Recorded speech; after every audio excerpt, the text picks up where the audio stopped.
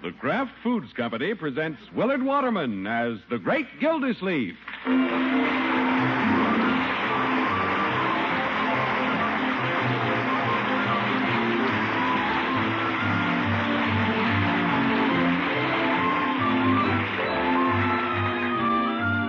Great Gildersleeve is brought to you by the Kraft Foods Company.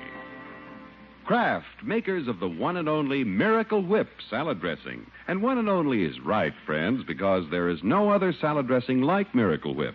No other salad dressing has that distinctive flavor, that lively, teasing flavor that's peppy, yet not a bit too sharp. It's a flavor millions prefer. Enjoy it on your salads. Tomorrow, get a jar of the one and only Miracle Whip.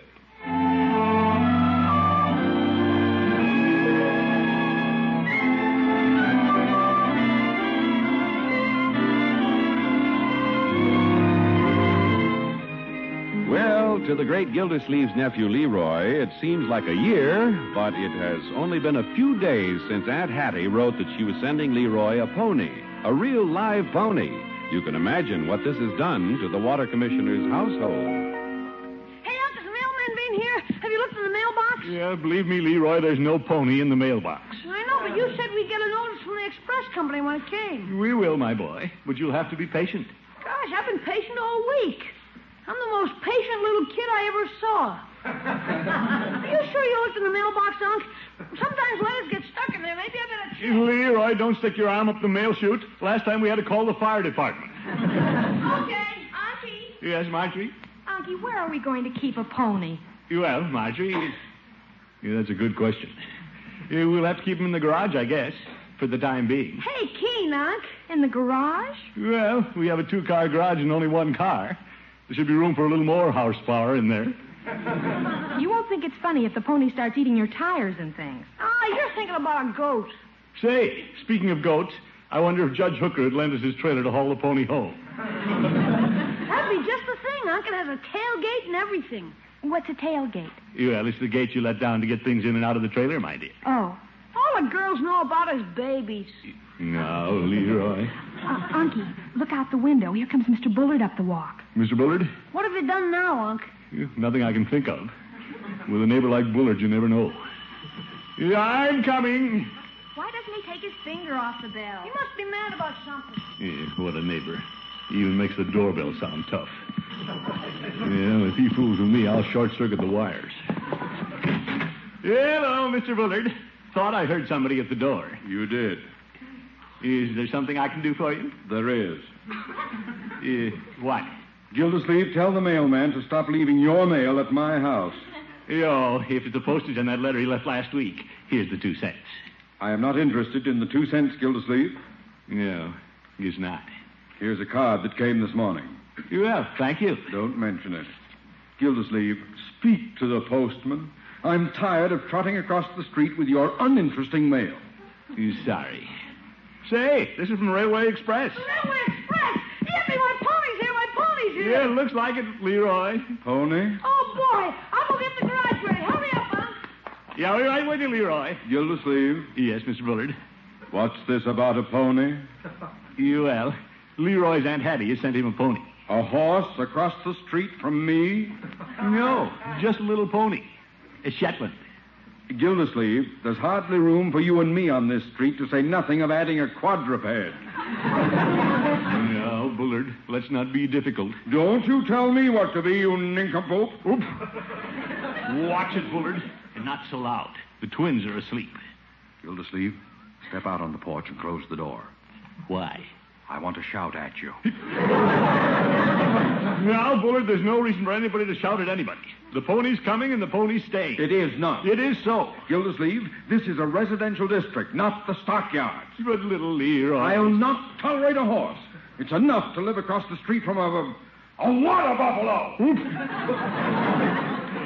He's a hard man to like.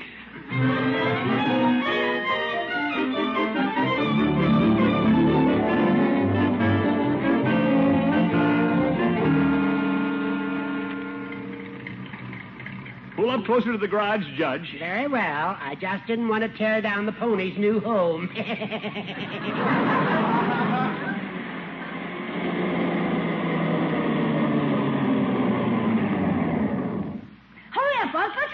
Yeah, I'm hurrying, my boy. I'll let down the tailgate, and you can lead the pony out. Yeah. Isn't he a beaut?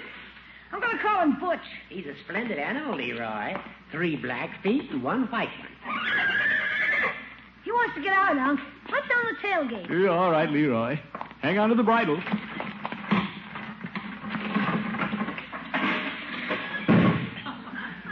Yeah, lead him down. Okay. Come on, Butch. Easy now. That's it, boy. There. Well done. Leroy, you're a natural-born horseman. Yeah. Hi, Leroy. Hi, Jimmy. Oh, where'd you come from, little man? Oh, I was just walking home. Where'd you get the pony, Leroy? How tall would you say he is, Judge? How many hands? Well... Where'd you get the pony, Leroy? Where'd you get the pony? Leroy, why don't you answer your little friend? He's just jealous like all the other kids. Can I pet him, Leroy? Leroy? Well, once. We gotta get some hay for him, Unc. Oh, yes, hay. We've got hay out at our place and oats. We'll get hay and oats, won't we, Unc? Sure, anything he'll eat. Oats and hay in the garage? Yeah, that's temporary, Judge. We'll build a little stable behind the garage. What are your neighbors going to think, Gilda? Yeah, I already know what one of them thinks. Well, I hate to be an alarmist, but if the neighbors object, they could make you move the pony out of the city. They could? Hey, that's not fair. I know kids who keep rabbits and ducks. They live in the city. Well, you can keep him out of my place, Leroy, at the edge of town. Oh, go away. Leroy. Well, Oh, I think it'll be all right for Leroy to keep the pony. I can't imagine anybody being mean enough to object. Oh, I can. whoa, boy. Yeah. Whoa. Jimmy, it's my horse. I'm the whoa sayer around here. Now, let's not be selfish, Leroy. Leroy, may I get acquainted with Butch? Well, Hello, boy. Look, Gilda, he's nuzzling me. Yeah, he's a pretty sociable pony. he likes the judge. Now, Butch, I'm ticklish. Be careful. He likes me, Gilda. Well, there's no reason why a pony shouldn't get along with an old goat.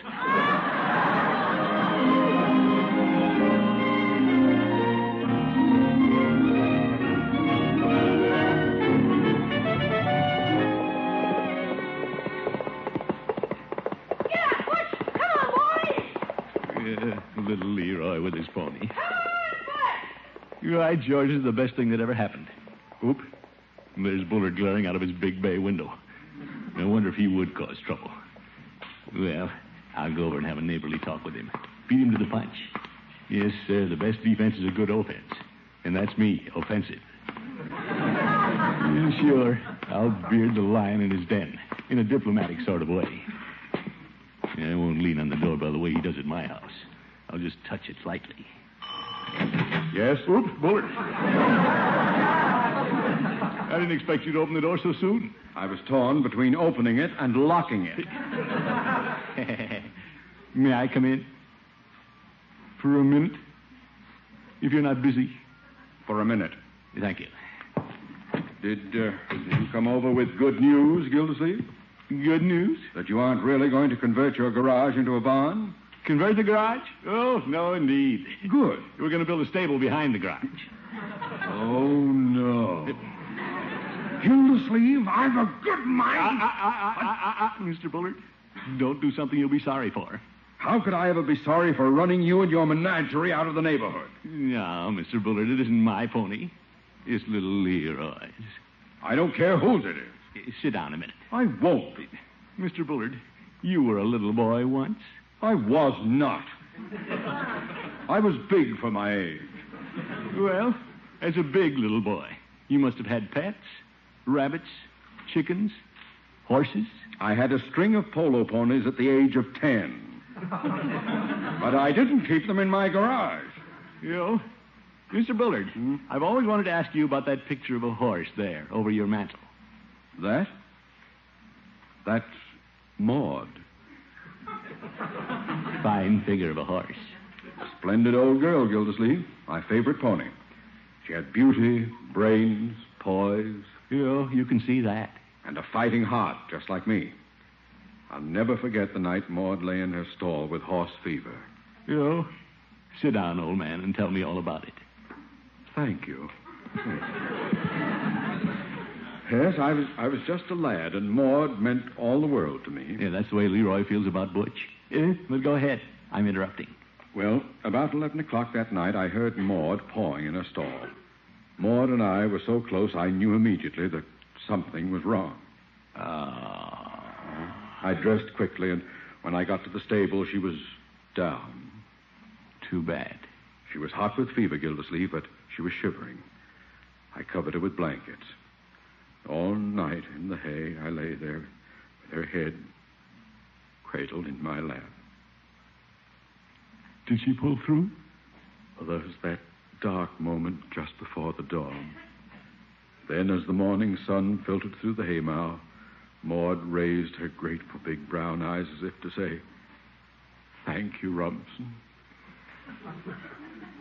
She made it. Yes, she made it. Here, take my handkerchief. Thank you. Mr. Bullard, what would you have done if somebody had tried to separate you and Maud? Why, they wouldn't have dared. Anyone who'd separate a boy and his favorite horse would be a heartless blackguard. Let's remember that, shall we? Goodbye, Bullard. Goodbye, Maud. I mean, Gildersleeve.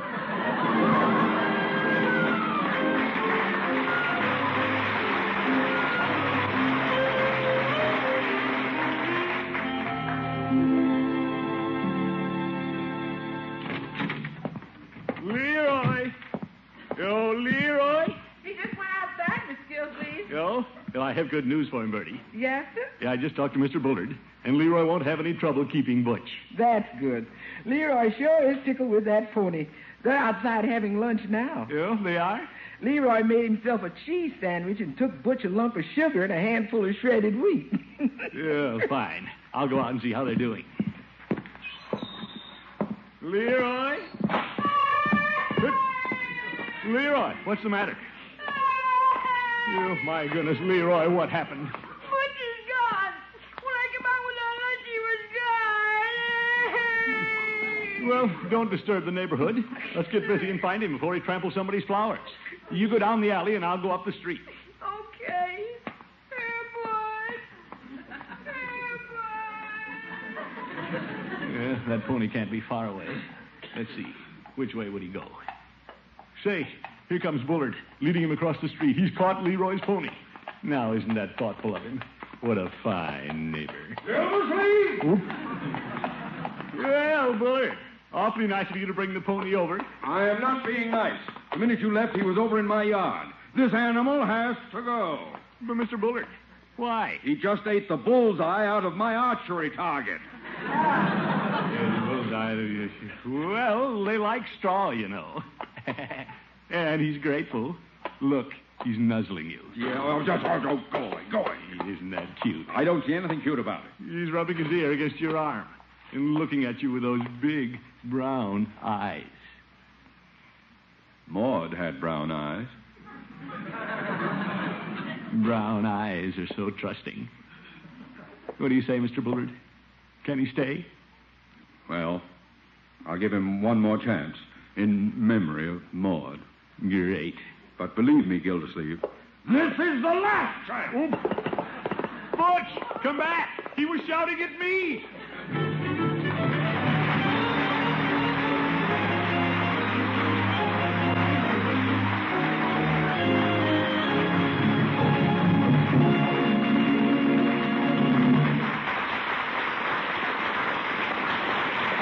The great Gildersleeve returns in a moment.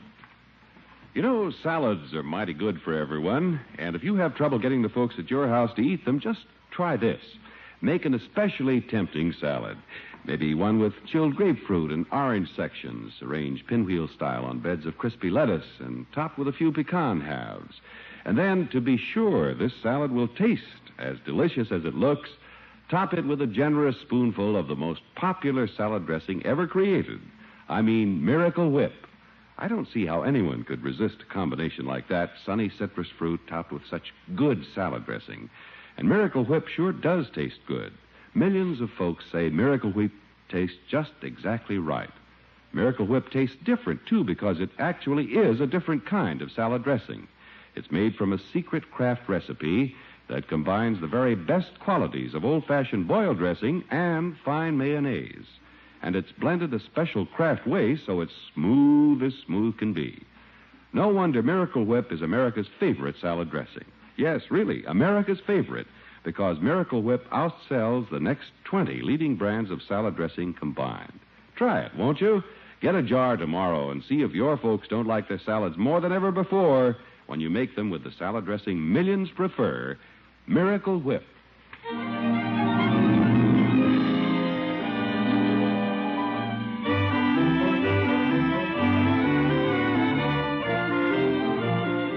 Well, let's get back to the great Gildersleeve. Since Aunt Patty sent Leroy a pony, the water commissioner has had a little trouble persuading Mr. Bullard, who lives across the street, that the pony won't become a problem in the neighborhood. And he's pretty proud of the job he's done. Right, George Gildersleeve.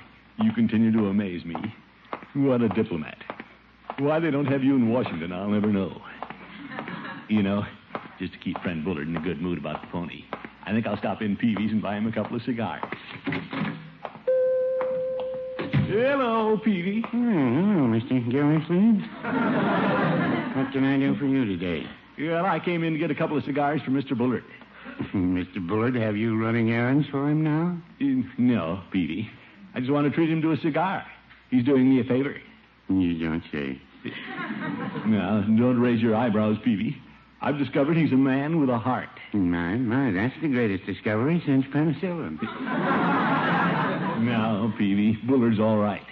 I guess you heard about Leroy's pony. Yes, the judge told me about it. Well, at first, Bullard objected to our keeping it in the neighborhood. But I found out how to handle him. It took me to find his soft spot. Mr. Bullard has a soft spot? Yep, right over his mantle. How's that? Well, that's where he keeps his favorite horse. He has a horse over his mantle? It's just a picture, Petey. But Bullard is pretty sentimental about it. It was his favorite polo pony. Her name was Maud. I used to have a Maud over the mantle. She was Mrs. Peavy's aunt. Really? She couldn't play polo, but her name was Maud. Yeah. I'm glad Mr. Bullard isn't giving you any trouble about the pony. Oh, not a bit now, Petey. I have him eating out of my hand. Hand me the cigar. Okay, well. Well, here comes Chief of Police Gates. Well, hello, fellas. Hello, Chief. Glad to see you. I'm not so sure you are, Commissioner. Yes, yes. Are you keeping a horse at your house? A horse? Well, not exactly, Chief. Why? It's a pony. Yeah, a little pony. Mr. Bullard has filed a detailed complaint against the animal. Mr. Bullard? The fellow who is doing the favor for you. He's asking for seizure and removal of the poor creature from the neighborhood. Sorry, Commissioner. Yeah, but, Chief... He said the animal ate the bullseye out of his archery target. Yeah, I know that. But scarcely an hour ago, he promised to give us another chance. You've had it. What? Seems the pony slipped his halter, went back over to Bullard's, and rolled in his pansy bed. Oh, my goodness. Chief, can't you do something? My hands are tied, Commissioner. There's an old ordinance on the books, and you're a city official. You don't want to break the law. Well, no. I'm to meet Bullard at your house in 15 minutes to do the dirty deed. Sorry, Commissioner. So am I. So am I.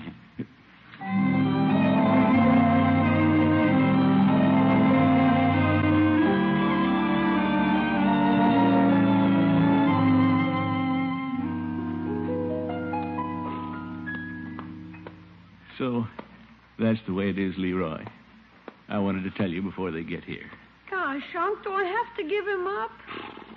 Well, Leroy, he did roll in the pansy bed. We can't let him be a nuisance. We can't? No, of course not.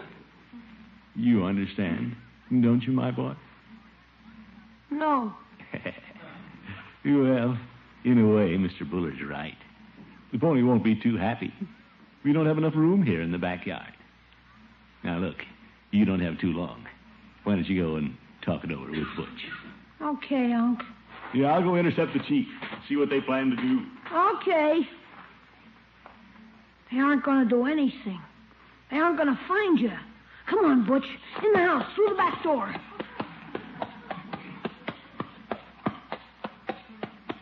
That's it. Step up, boy.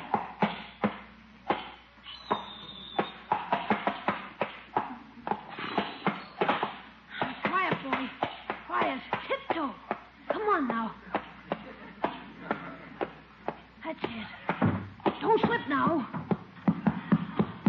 Leroy, Uh-oh. Yeah, Bertie? what are you doing with that horse in the house? I'm taking him upstairs to my room. Leroy, you get that horse out of here. But I gotta hide him someplace, Bertie. They're coming after him. Who is? Mr. Bullard and Chief Gates. The police? What that pony done? Nothing much. But if I don't hide him, they'll take him. Leroy, you can't take that pony upstairs. But gosh, Bertie, what'll I do? Of course, I have heard of ponies in the basement, You have? especially basements like ours. Keen, Bertie. Don't tell anybody you saw us. Leroy, if I told anybody I saw a horse in the house, they'd think I was crazy. Yeah, I guess they would. And Bertie ain't crazy, so she ain't gonna tell nobody she saw a horse in the house. Thanks, Bertie. I don't know where the pony is, Chief. The last time I saw him, he was in the backyard. Here they come, Leroy. They're coming through the kitchen. Now, we gotta get out of here. Come on, boys, out the front door. Say, that sounded like a horse. Chief, who ever heard of a horse in a house? Whoa. Oh, hello, Bertie. Afternoon, Chief. Bertie, what was that noise? Did you hear something? It sounded like a horse. Could have been me. Bertie, I'm afraid this sounded like something on 4 legs. Well, I walks awful heavy on 2. Now, Bertie? Say, that's coming from out in front. Well, Chief, do your duty. Right. Hurry up. They're getting away. Out the front door. Come on. Ah, there they go. Isn't that pretty? Leroy! Leroy, come back and surrender! I used to ride like that when I had Maud. Well, I think I can catch him if you'll let me through the door. Stop pushing, Chief. Yeah. Stop pushing. But I can't catch him if you don't let me through. Yep. They're out of sight now. Chief, why didn't you do something instead of just standing there? I tried. You wouldn't let me. Who? Me?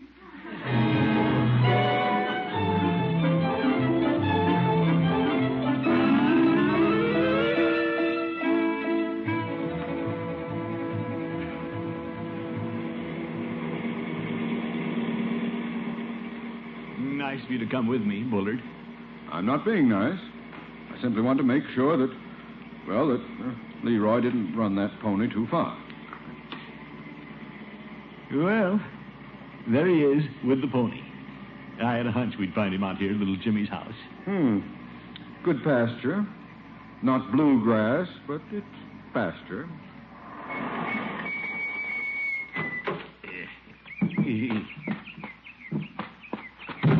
Oh, Leroy! Hiya. Oh, Mr. Bullard. Leroy. Hello, Butch. Are we arrested? Oh, no. The chief changed his mind. He knows nothing about horses. How'd you know I was out here, Unc? Well, Jimmy offered to keep your pony this morning. And I know you, Leroy. I know you wouldn't break a city ordinance by keeping your pony in town. Butch is gonna stay here with Jimmy. I'll be glad to keep him. Boy, will I. You be good to him now, Jimmy. I will. Oh, I'm sure you can depend on Jimmy, Leroy. He has a nice big pasture out here. Now, we made a deal. He gets to ride him to school, and I get to come out and ride him weekends and all summer. And I get to feed him. Sounds like quite a deal. Well, it's legal.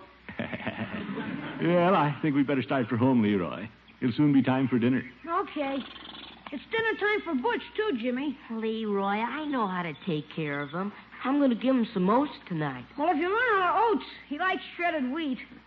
And don't let him roll in the pansy beds. Well, I'm going to put him in the pasture. He can run with the other horses. Oh, he'll like that. There'll be company for it. Yeah. Well, goodbye, Jimmy. Goodbye. Goodbye, Leroy. Bye. Come along, Leroy. Okay. Bullard? Oh, thank you. Thank you. Goodbye, Butch. The pony will have a nice home there, Leroy. Horses don't like being in town. They like freedom. The hard pavement hurts their hooves. You understand, don't you, Leroy? Sure. Poor little Leroy, lost in his thoughts. He's had a busy day. Unc, Yes, Leroy? do you suppose you'll forget who I am by next Saturday? No, he won't forget you, my boy.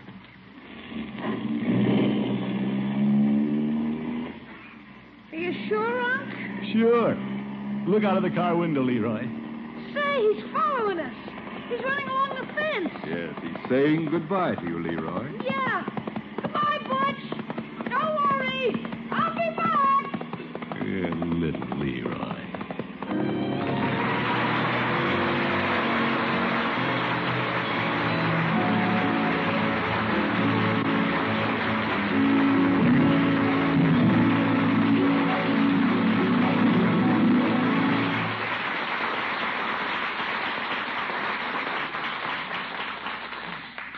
The Great Gildersleeve will be right back. Do you like shrimp salad? I'll bet you do. And for the best shrimp salad you ever tasted, remember to do this. Make it with Miracle Whip salad dressing. Miracle Whip will give that salad such a wonderful flavor, a lively, teasing flavor that's not too sharp and yet not too mild. A flavor that millions of folks agree tastes just right. Yes, Miracle Whip tastes so good it's become the most popular salad dressing ever created. Try it, won't you? See for yourself how good your salads can taste when you make them with America's favorite salad dressing, the one and only Miracle Whip.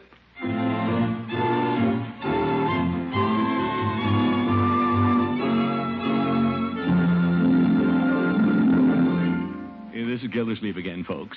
We had planned tonight to give you the names of the winners of those beautiful new Ford Victorias for the fifth and final week of Parquet's Name the Twins contest. But to tell the truth, you folks sent in so many fine names, the judges were just snowed under. And believe me, that takes a lot of snow. So bear with us, folks. We'll have the winners for the fifth week next Wednesday night. You know, we didn't hear much from the little twins tonight, but they're doing fine. They're growing, just as cute as can be. Hope we get some real nice names for them. And thanks a lot. Good night, everybody.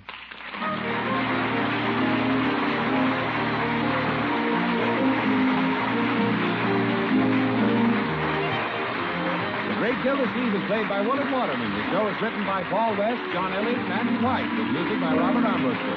Included in the cast are Walter Tetley, Mary Lee Robb, Lillian Randolph, Gail Gordon, Ken Christie, Jeffrey Silver, Earl Ross, and Dick LeGrand.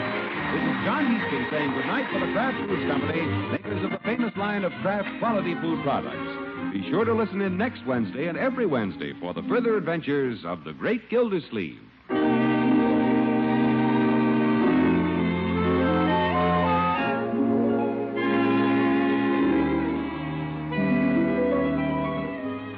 What's the difference between a sandwich that's really super and one that's merely good?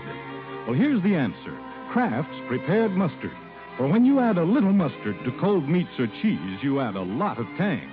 Hidden flavors pop right out. Every bite tastes better. There are two kinds of Kraft mustard, you know. Kraft salad mustard, mild and delicately spiced, and Kraft mustard with snappy horseradish added. Have both on hand for different tastes, different uses. With either kind, when you add a little mustard, you add a lot of tang. Get Kraft's prepared mustard. Hear the Falcon each Sunday over this station. Check your newspaper for time of broadcast and listen next Sunday as the Falcon solves the case of the Big Talker.